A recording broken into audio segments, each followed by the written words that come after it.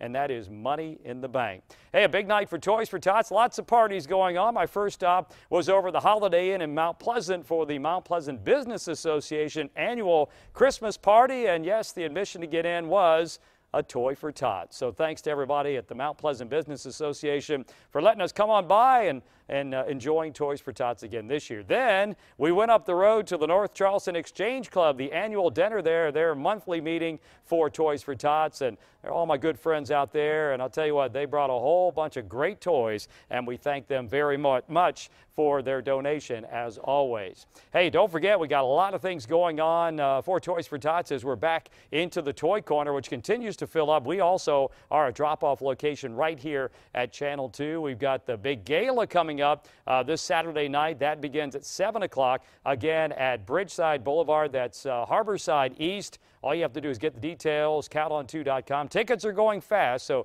if you want to come on by, go to the website and check things out. The new toy count, 12,659. Again, those don't include the toys that are all around me, so that's always a good sign. Thanks to everybody for donating for Toys for Tots, and we'll send it back over to Brendan and Carolyn.